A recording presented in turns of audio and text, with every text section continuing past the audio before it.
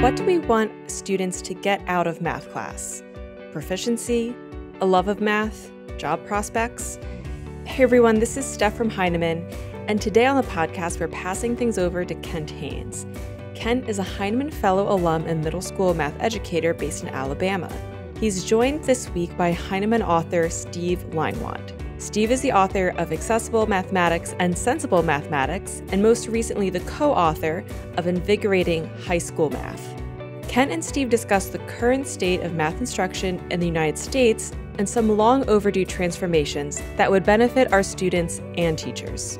As always, a transcript of this episode can be found at blog.heinemann.com. If you're a math educator and you've been around for a few years, you've likely heard of Steve Leinwand. And if you've ever seen him speak, you'll never forget him. Steve has been in the math education world for over 40 years, but he still speaks with the fire and conviction of someone who just can't wait to share the latest idea they've been chewing on. He's a principal research analyst at the American Institutes for Research, and he's written several books for Heinemann, including his most recent, Invigorating High School Mathematics, Practical Guidance for Long Overdue Transformation, co-authored with Eric Mylou. He's worked as a math consultant for the Connecticut Department of Education, served on the board of the National Council of Teachers of Mathematics, and was president of the National Council of Supervisors of Mathematics. Just last year, NCTM presented him with their 2021 Lifetime Achievement Award. Steve, welcome to the show. Thank you, Kent. It's a pleasure to be here.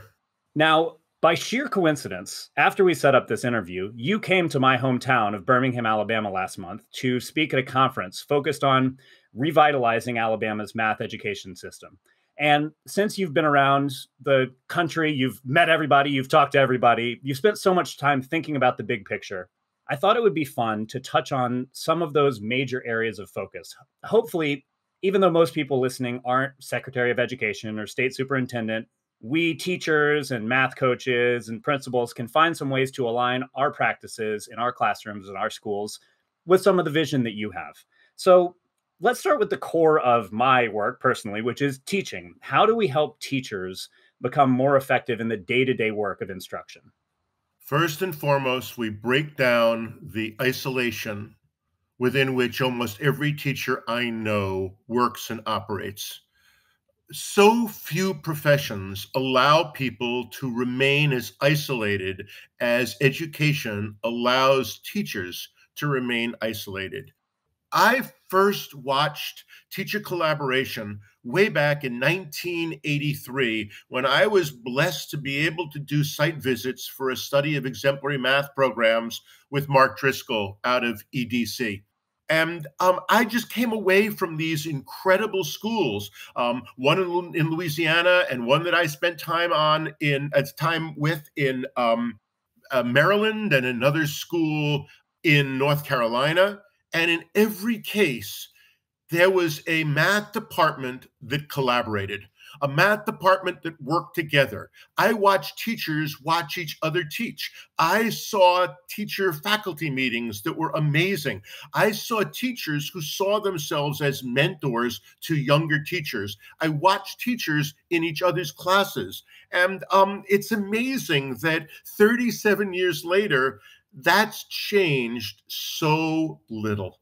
We don't provide adequate coaching. We don't provide adequate support. We don't provide adequate time. We don't allow teachers to grow together. And I think that it's best to flip it around to the positive side. When I walk into some of the most powerful schools that I spend time on, powerful schools that I spend time in every case, you have a case where people are collaborating, where people are working together. And I think that that's what's missing. We operate in isolation, and there's no way that when you are isolated in a business that is inherently social, that you can be as powerful as you need to be. We create moats around our classroom. I'm in schools where I'm told, oh, so we're really glad you're here. Just so you know, you are really not supposed to go into room 220 and 274. Well, I mean, I don't give a damn. I mean, those are the rooms where there are problems. Those are rooms where teachers don't want to be observed. Those are teachers who, in general, are hurting kids that everyone else in the department has the following year. You know what I do? I write them down, and the first thing I do is I walk into room 220, and it's just this embarrassing about I'm not supposed to be here. I said, "Oh, are you teaching math?" And the kids will go, "Yeah, this is math," and I go, "Good." And I just sit down. I mean, what are they going to do? Throw me out? But seriously, I mean, you need to know what's going on in a school. And when people say, you can't come into my room, I don't want to be coached, you have a dysfunctional school. I certainly agree that this isolation is really inhibiting my development as a teacher because I have so few opportunities to hear from another adult who knows what they're talking about. Hey, I love how you did this. Did you notice that the kids kind of missed this element of the class? Or, oh, have you thought about structuring your warm up this way or what have you? Is this something that other countries have a better model for, a more effective? Absolutely. I mean, this goes back to some of the original work that was done with the TIMS, the Trends in International Math and Science Study, where we had videos of Japanese classrooms, and every one of those classrooms had 5 adults in the back of the room. You saw people learning from each other. That's the way it goes. I have worked with people who teach at the American Embassy School in India. AEI is an amazing place, and the head of the largest school in New Delhi, 10,000 students, and there are about 400 parents in the building every day. There are always adults and parents in classrooms. I mean, number one, it just makes people more accountable, but more importantly, it's an incredible feedback mechanism. So yes, we are, along with Europe, pretty problematic when it comes to these issues of isolation. And let me just say that so I'm doing work in Cleveland? No, in Cincinnati, a bunch of years ago. And so I did one of these large sessions with 120 secondary math teachers. And, you got people that are slouching around and they could, care less. And so I went back to the table and I go, is this really that bad? And they go, no, but I mean, please, we should be teaching our AP calculus class. And this is just getting in the way. And I said, yeah, you know what? I understand that. And so the next day I happened to be in that school. And so I walked into that AP calculus class to sort of see. And the teacher says, oh, this is the guru that cost us yesterday. He's the guy that came and talked. And he says, this is like a national math leader, and we should be really honored he's in the classroom. And so I sat, like I always do, on the side of the room, because I never sit in the back of a room. I'm always a co-participant, a co-teacher, and a co-student in the classroom. And you can only do that from the side of the room. And so he's doing his class, and I jumped up and said, that's so really cool. I said, turn and tell your partner why that is. And you realized, and the teacher realized that, oh my God, I mean, I should have asked that question. That bottom line is, we co-taught the class for 45 minutes. And when it was over, he said, why don't you stay the whole rest of the day? This is the professional development that we didn't get yesterday that I would so value. It says it all. And so let's say, all right, we're waving our magic wand. My school, every school in the country, we get that sort of common planning time, and also the attitude among teachers that it's okay to come in my room. It's okay to give me feedback, positive, negative, constructive feedback, I should say. What should we be talking about? What should we be focusing on? I love this. I mean, Kent, you're asking all the right questions. It means I don't have to go back and interrupt and all that stuff. I think it is as simple as a 20-minute collegial discussion at the end of every observation. I mean, if I have been observing you, I have a responsibility to give you my thoughts. If you're being observed, you're sitting there going, well, what do you think? I mean, can I grow from this experience? And so it starts with, I got to tell you, what really impressed me was it always starts positive, because psychologically that makes sense, but it also sets the tone that there's always something that's positive. I want you to go search for it. I've done hundreds of these discussions afterwards, and sometimes it's hard to find something positive, but you can always find, something micro often. I got to tell you, the high point in this lesson was when Emma, was that her name? And they'll go, yeah, the one sitting over in the side of the room. And I go, yeah, when Emma raised her hand and you handled that discussion and her confusion, I go, that's when I just said, this teacher really gets it. And every kid in the class benefited from that interchange. And I imagine you worry about spending too much time on it. I mean, that or the way the technology is used, it was seamless and all. It always starts with something positive. And the second point is, so, here are the questions I have. I mean, I wasn't sure about, or, can you give me more information as to why you did this? It's not critical. It's simply a matter of, so help me explain some of your actions. And then the discussion always ends with the observer saying, on the basis of this discussion, on the basis of the observation, this is the one thing I'm going to try to do differently tomorrow. So it's action oriented. Those are the three things. Anyone can go to my website. There are a whole bunch of slides that are there. My presentations are posted. There are probably 20 different presentations, and there is one about professional development. And the one about professional development says that it's not professional and it doesn't develop the way in which we are currently doing it. And then the alternatives are, among other things, these collegial visits. And it has a slide that sort of says, so at the end of the collegial visit, these are the 3 discussion questions for 2 professionals who have the same purpose: improving the mathematical lives of the same set of kids in this school. Well, go and collaborate. So that's where people can go for a visual copy of what I just gave orally. Fantastic. Now, something that I'm noticing a lot, and I think it's becoming particularly acute after the turnover with post-COVID, there's a lot of teachers leaving the profession. And so I see a lot of states working on alternative paths to certification, eliminating requirements, eliminating, content area tests. And I understand the rationale behind this because we need a sustainable amount of teachers in the profession.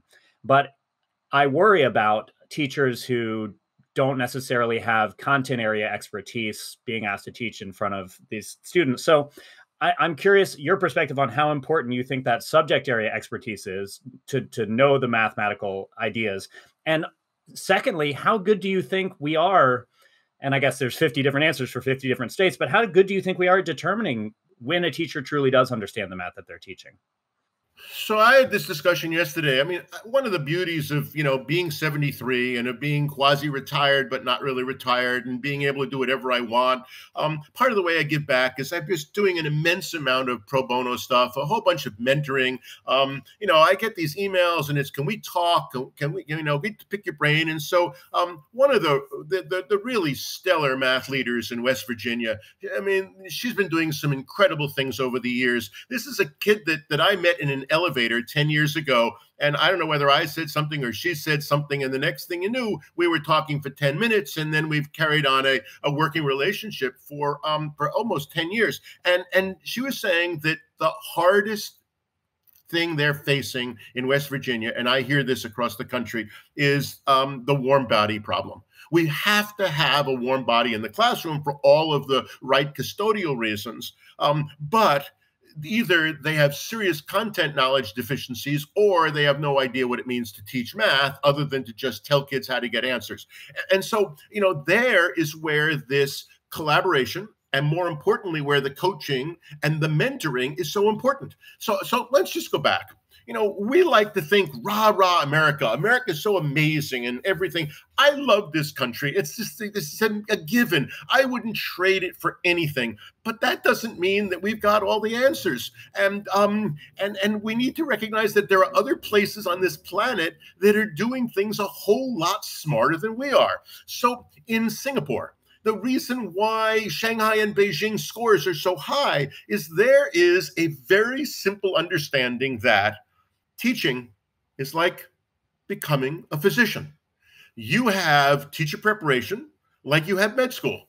Our daughter went from Princeton to Yale Med School to a residency at Duke. She could not even work in the VA hospital in New Haven when she was going to Yale Med School.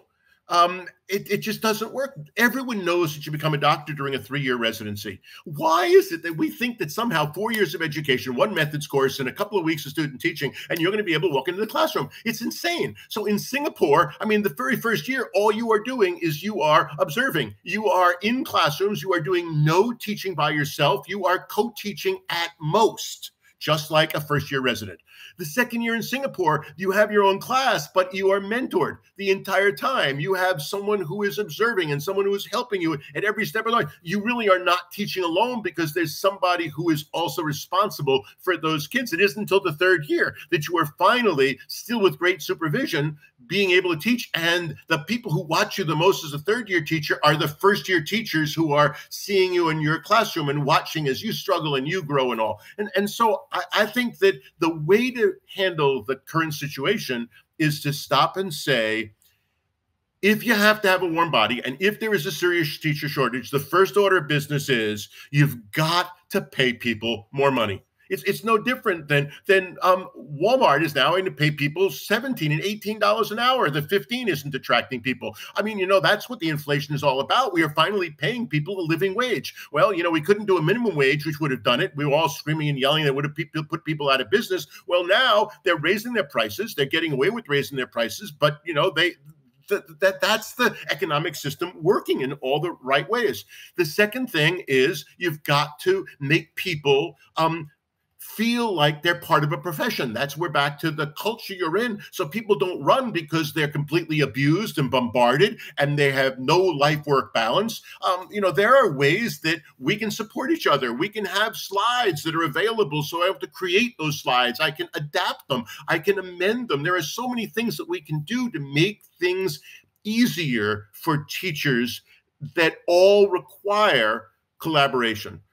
And then we have to be able to provide that kind of induction and internship, that opportunity for the first year teachers who come from all over the place to have the opportunity to grow and learn. And that is obviously the role of a teacher who's teaching 4 classes and then or 3 classes, and the other 2 fifths of the day, they are the mentor, the support person for the 2 new teachers. But that person really has not just a fake mentor, not just sort of someone to go and help, but somebody who is charged with, them coming along. And, when they don't make it, that failure is sort of a collaborative failure.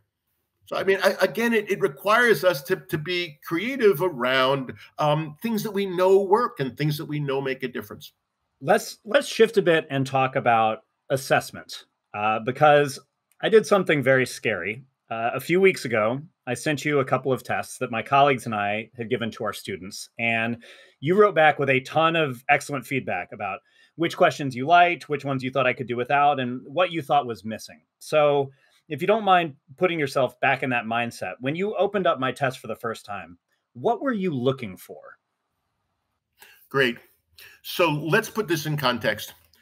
We have to live with a whole bunch of tests. I think we live with too many tests. I think that, the quality of the state assessments is mediocre in many cases. I think that when we lost the Park and Smarter balance and all that came along with the Common Core, we lost a tremendous amount. The fact that it was $3 more per kid or even $7 more per kid for quality assessment and for open-ended items and for creative approaches to these things, we lost a tremendous amount. And so we've returned to multiple choice drivel that just diminishes the quality of teaching, that doesn't tell us nearly enough. So I have come to believe that first and foremost, every teacher needs to practice formative assessment. It is always asking questions, it's listening to kids, and there is an exit ticket or an exit slip every single day, every single classroom. Now, having said that, it means that we both know that 1 out of 5 days, I don't need an exit ticket because the last task the kids did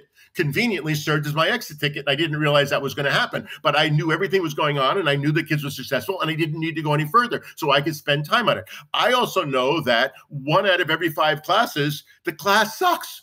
It didn't work. I blew it. There was an interruption and I don't do an exit ticket. So it's like it's part of my teacher evaluation says, you used an exit slip. Well, yeah, but it really means that 3 days out of 5.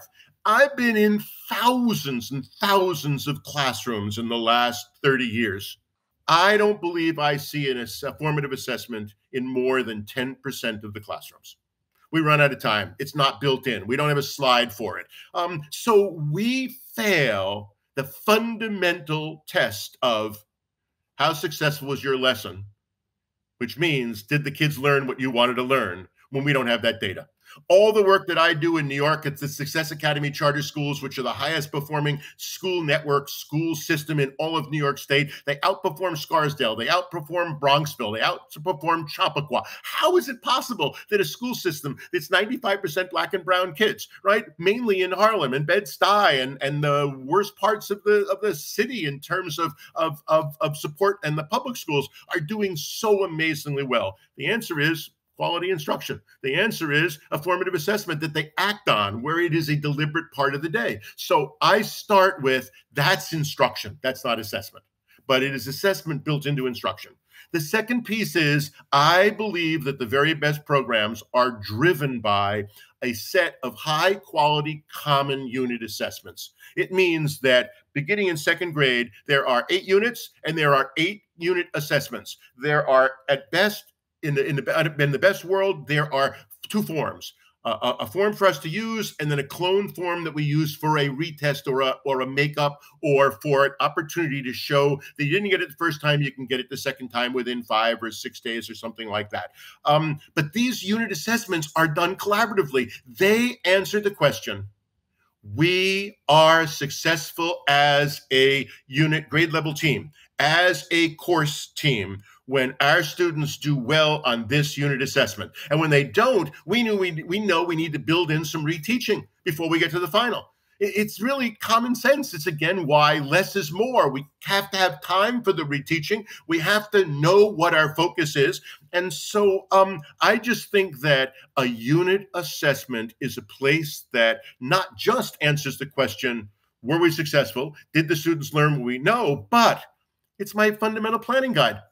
You know, I start the week before the unit. I come together as a math department or as a grade level team, and the issue is, all right, fine, next fractions is next. No, linear functions is next. Okay, fine. Let's talk about it. What are the hardest parts of it? What are the parts that drive you crazy? Where do you need more time? How did we do it, better last year? How do we build off of that? And what is it we're looking for? In other words, let's all look at that unit assessment. Is it still appropriate? Does it still work? And so when I looked at your assessments, like I have looked at literally thousands of assessments of that sort, the first question is it balanced? That is, does it ask for the core basic skills that are non-negotiable for that unit and for any future further learning of mathematics? 2, does it get at conceptual understanding? Does it, in other words, move from depth of knowledge 1, the core, the recall, the vocabulary, the understanding that is enabling? And then does it ask, do I have evidence that students understand the key concepts, that they are not falling into the misconceptions? And then thirdly, do I have knowledge that they are able to do some reasoning and solve some interesting kinds of problems? And so, I mean, that to me is an assessment that also differentiates. This idea of differentiation says we need to build in some of the enrichment. It says that differentiation, to me, great teaching is, and we'll talk about this perhaps under instructional quality, but to me, differentiated instruction says we ask kids, why? How do you know? Can you explain? How did you picture that? Who did it differently? Those are those key guiding questions. Our assessments need to say, show another way. Do it in 2 ways. Our assessments need to say, show it symbolically and show it graphically, and we don't care what order you do it in. So what I look for in your assessments was, does it go beyond just a procedure and an answer? And so my feedback to you was saying, the skill stuff was all there. I think you could have reordered it. You want to put that stuff up front so that you have it and it's clear. And, the kids in sense get some cues about what they need to know in that first part. And then, I was surprised that, like in many cases, you didn't ask kids why. How do you know? You didn't expect them to show their work, in any real way. So those are the things. And I think that you saw my comment that, yeah, but you only had one application of any of this. So you didn't help kids understand, why is any of this stuff important? When would you see it in the real world? So that's the lens that I use. And I believe that 10 items, some with multiple parts, is all you need. And I'm still screaming and yelling at my friends at Success Academy, where I have invested a lot of my time and energy over the last 5 years to release all of that stuff. And they're hung up on some copyright issues and they're hung up on other things. But I mean, I just would love to have the ability to say, hey, there's this website to show you a set of really impressive unit assessments. I really appreciate that. And I think that it's really, really interesting to think about this, because we actually, as a department, or at least the 7th grade department, sort of wrote these together, right? So it's a collaboration among colleagues, and there's obviously, attention where we want this to be an assessment that everybody feels comfortable assigning, that sort of thing. And so a common response that I hear from my colleagues, and feel frankly myself, is we have to put a grade from 0 to 100 in for the assignments that we have at our school. That's not negotiable with our district, right? And so if I have a test with 10 questions, my students are like, oh, I missed one question, now I'm down to a 90. I missed another question, I'm down to an 80. I missed it. How do you respond to that idea? Why is everything worth the same amount? I mean, there are some things you get wrong that are only worth a point. That's all. It's not a big deal. Okay, I can reteach you. You didn't remember it. Why am I going to zap you for something you didn't remember? Right? A serious conceptual error. Yeah. I mean, you know what? There's a problem there. But I respond to that first and foremost by saying we ought to have a system of retesting.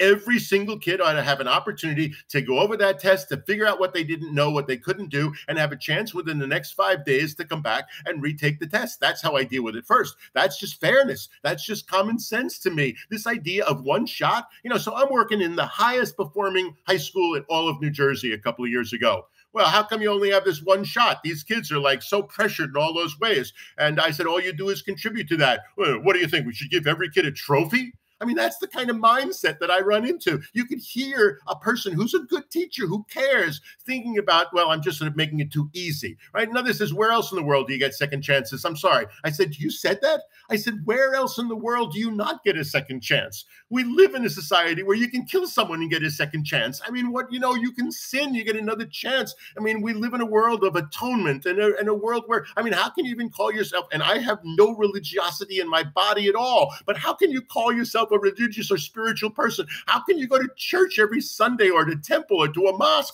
and not recognize that there's more to life than just retribution? So anyway, I think that there are lots of ways to respond to that, and they require us to say, we're going to do it differently, that we are about serving our kids and we lose nothing. And the kids lose nothing. Everybody gains by having a second shot at it.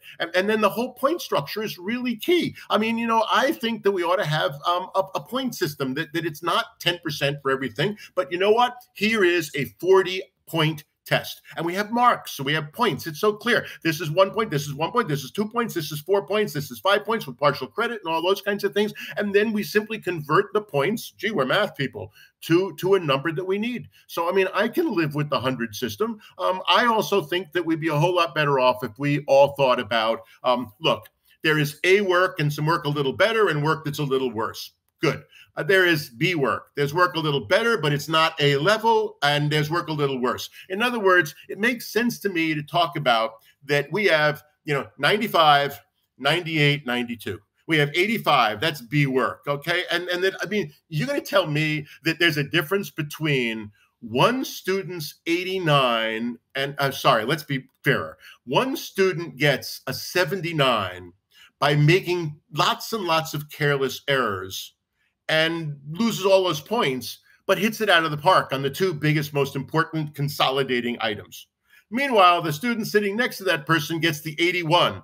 They hit it out of the park on all the mindless, all this stuff. They can get all the skills, they regurgitate beautifully, but they really cannot come to it. And on the big items, they get low partial credit. And we sit there and say, well, I mean, 81's better than that. No, I mean, we've got to find a way to be able to have our point structures so that we're not differentiating between 79 and 81. We're differentiating between a B minus and a C plus. And so I think that we'd be a whole lot better. And then I don't have any ideas about failure in D's. I know that, basically we have a system that has, a bunch of A's, a bunch of B's, plus and minus, C, plus and minus, and then you fail. I mean, a D is, what is a D? A D is failure. So we have a lot to think about with that whole system. I do think that the British system with the marks or the points makes a lot of sense. And that way, we don't worry about the points. We sit there as a department and say, so, hey, look, all I can tell you is that these two items are really a quarter of what I'm gaining for. Good. So you know what? I have a 50-point test. So this one is 6 points. This one is 7 or 8 points, and then we go from there. And we ended up at 50 points, and it's weighted in a sensible way.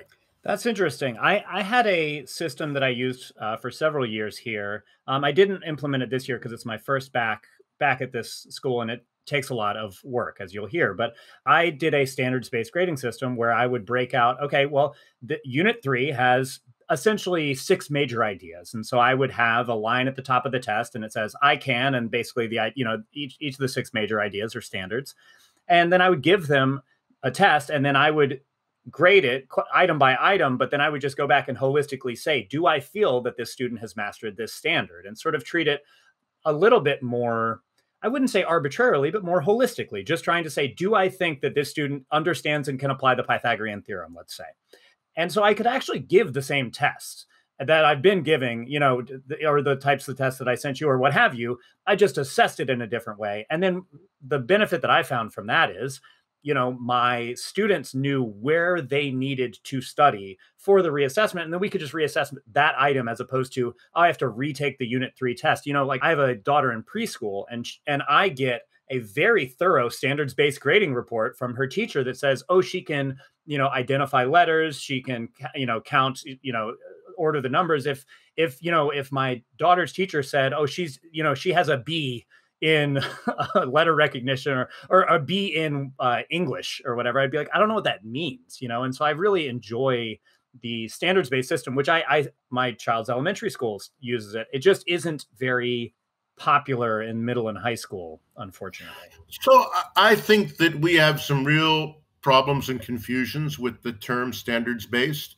Part of it is the teachers are saying, what are you talking about? All my tests have been standards-based. Every one of my items is linked to a standard. So it's standards-based. So now what do you want me to do with that stuff? I mean, so the language is confusing and it doesn't motivate me to change. I think that we ought to talk about less standards-based and more balanced, common, collectively reviewed, great task system of unit assessments. And so we look at it from the perspective, as we said, of balance, and we do it together and we review it and we look at the student work, and one person is a day ahead of everyone else, and so we can make some minor adjustments on the test so quickly. But it is a set of items that are aligned with a set of standards, and then there is the opportunity to say, okay, so in terms of the basic skills and the vocabulary, very strong. You did well on items 1, 2, and 3. That's standards-based. That's giving you feedback like your 3-year-old gets,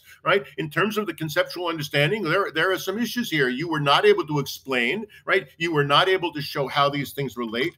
So I think that we can accomplish what ideally standards-based is about when we construct our tests with deliberate attention to what we're measuring. I think it's interesting. I guess what you're saying is, if we're trying to leverage and have the most impact possible, getting teachers to collaborate on the same type of test that's within their comfort zone is going to lead to a larger impact than trying to rejuvenate the entire system of assigning grades. When I walk into an Algebra 2 class in a school in any state in this country, and within 4 minutes, it is obvious that half the kids were using a graphing calculator in Algebra 1 and half the kids weren't, I want to run. I just think that that's malpractice. I think we have to have a common set of expectations for everyone who's taking Algebra 1, for everyone who's taking geometry. No, for everyone who's taking 4th grade math. I know that in 4th grade, I have a teacher who loves reading, who I want my own kid to be in that class. I'm ready to screw math for that year because that person is so magical with reading and writing and all the, their shelf is filled with the best Heinemann products. It's so awesome. But that person needs to be assessing with the same way that the 2 other 4th grade teachers are assessing. We've got to have that kind of commonality. I just don't think that it's fair to the kids to sort of have different standards as we roll across the grades. So We've talked a little bit about how to help teachers improve their instruction by collaborating. We've talked about how to help teachers improve their assessment. And I really like those because those are things that I have a handle on, things that I have at least the possibility of having an impact on. It definitely requires a bigger shift than any teacher is capable of implementing personally, but it could be very interesting. So let's just start quickly. What do you think is wrong with high school mathematics in America? High school math teachers have not been given anywhere close to the level of useful guidance as K-8 teachers have been given. When I look back on my 50 years, I can tell you that I am proudest of the fact that there have been some real successes. We've won the gender issue in so many ways. 20 years ago and 40 years ago, math was a male domain. It is no longer a male domain. It is incredible the changes that we've seen. What I've seen at K-8 in the last 40 years is just unbelievable shift from worksheets and computation and little more than that done in 30 minutes a day to really teaching mathematics and engaging kids. And the same thing applies to the technology. The use of technology and its ubiquitousness, and even when it's used poorly, it's still there. But I see a lot of incredibly good use of technology. I see interactive whiteboards being used in ways that are clearly supporting learning in so many ways across all disciplines. I only tell you that because when I look at where I failed, when I look at where there's been no change, we still track and group in ways that are just nefarious. We screw more kids by telling them, you can't do it, you don't have a math brain, you don't have a math gene, you can't do it. And all too often, those are kids of color or kids of lower economic class, and it is just disgusting and pathetic the way in which the system systematically preserves privilege at the detriment of the entire society. And high school sits there still with an 1894 Committee of 10 model of algebra and geometry, that it is about getting kids ready for calculus today. And when you look at guidance, NCTM has never really provided anything close to what the Common Core did for K-8. And the Common Core itself ran out of time. So where high school starts, it is a systematic sorting of kids out with overwhelmingly obsolete stuff, poorly organized, and a total outlier in the world. And so I just think that when you look at Eric and my book, we sit there and say, so it used to be K6 was common, and then you differentiate in some ways. And then it became K8 that's common. Well, we think that the world is such that K10 has to be common. That we need to continue the integrated math of 6th, 7th, and 8th into 9th and 10th. 9th grade is part algebra, part geometry, and part statistics. That we have to do statistics like we do in 7th grade and 8th grade and continue it in 9th grade. That the idea of a common curriculum for all kids, and I think without levels and without all kinds of tracking and all that entails, is the right way to push the quality of common, appropriate, important math for citizenship and for the workplace through the end of 10th grade. That means that Algebra 1 that is currently in 8th grade, thanks to the Common Core, continues. It's important, but it means that Algebra 1 has to change, and it hasn't. I mean, if it's taught right in 8th grade, then we review it, and we build on, and we expand it in 9th grade. The idea of this Algebra 1 with quadratics and symbol manipulation, with an Algebra 2 course that every teacher says is a nightmare to teach unless you just love telling kids how to do something without thinking or reasoning or applying it. That's algebra 2. And then you talk to the calculus teachers who say, I don't know why they're doing synthetic division. I don't expect kids to do that, even when they're doing Newton's quotient in calculus. So we've got a screwed up, obsolete curriculum that has to change. And this linchpin is twofold. Algebra 2 and everyone going to calculus is simply misguided. And the lack of attention to statistics as co-equal to algebra and geometry is a societal nightmare. We're the only country in the world that does this stale geometry sandwich between two rotten pieces of algebra. And then you sit there and say, but wait a second. Everyone leaves 5th grade, everyone goes to 6th grade. Everyone leaves 8th grade, everyone goes to 9th grade. Everyone graduates from high school? Well, no.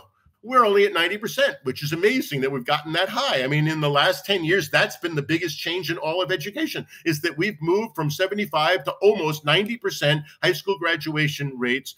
But when you graduate, or even if you're part of the 10 or 15% that don't, you go to community college, you go to a high school, you go to a selective school, you are a math major, you're a physics, you're a STEM person, you are going into medicine, you're going into nursing, you're going to be a construction person, you're going to a community college, you're going into the job force, you're going into the military. My goodness, it's all over the place. And so we ought to be able to say somewhere around February, March, April of sophomore year. So here are the pathways.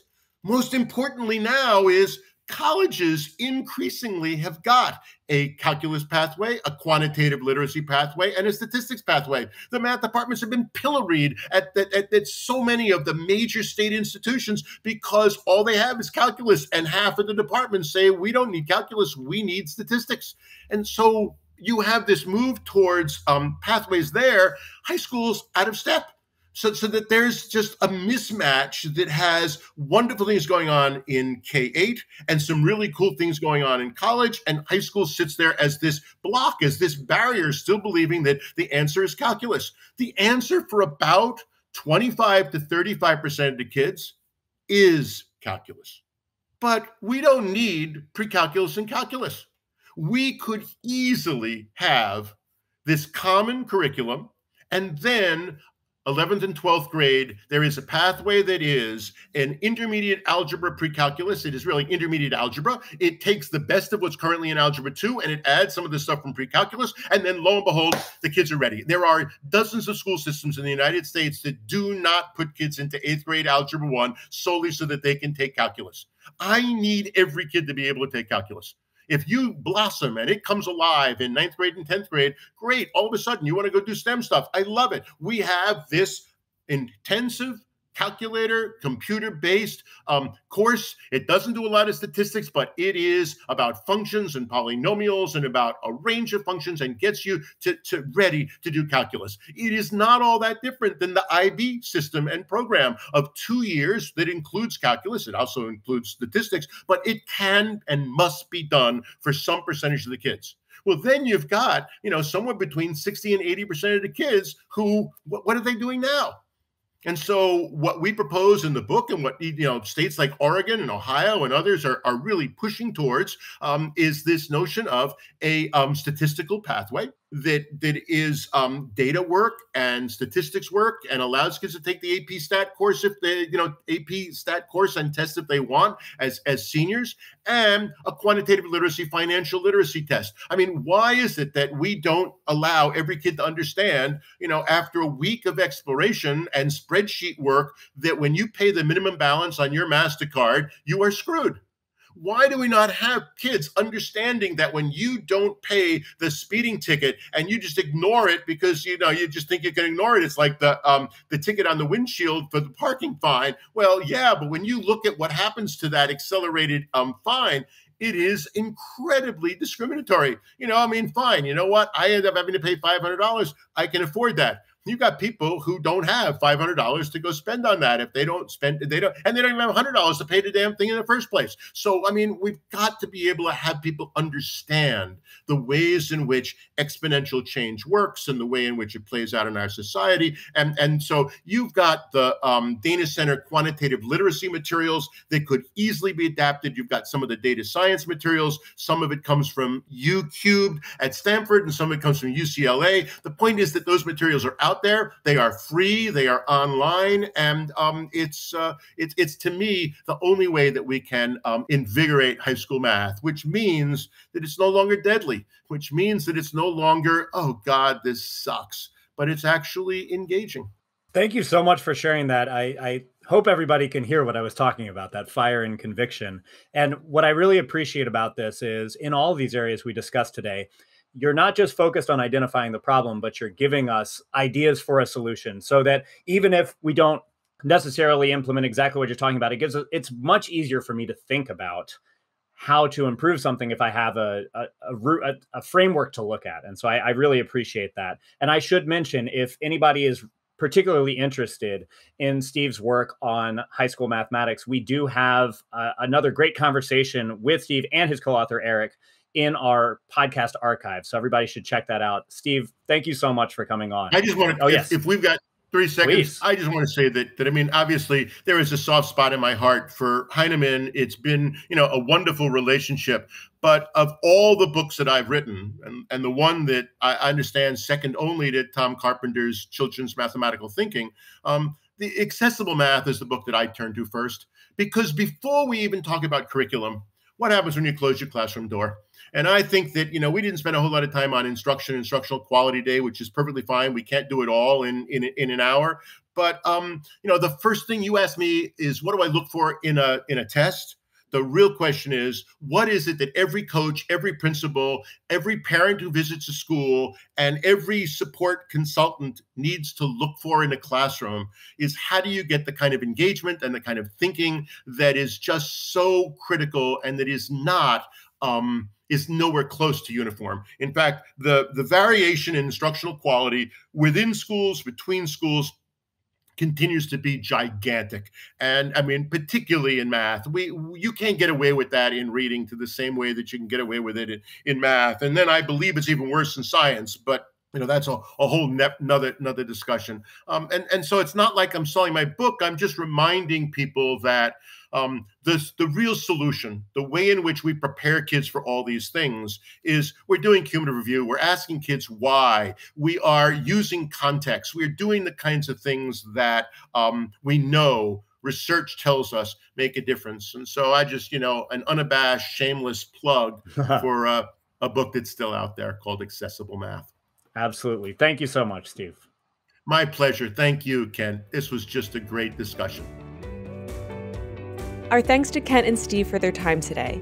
Kent can be found on Twitter at Kent Haines and at gamesforyoungminds.com. You can learn more about Steve and his work on Twitter at Steve_Leinwand and at SteveLeinwand.com. The Heinemann Podcast is a production of Heinemann Publishing. It is produced and edited by Steph George. Sound mixing by Steph George. Our creative producer is Lauren Audette. And our executive producer is me, Brett Whitmarsh. To learn more about the Heinemann Podcast, visit blog.heinemann.com. Thanks for listening. Copyright Heinemann Publishing.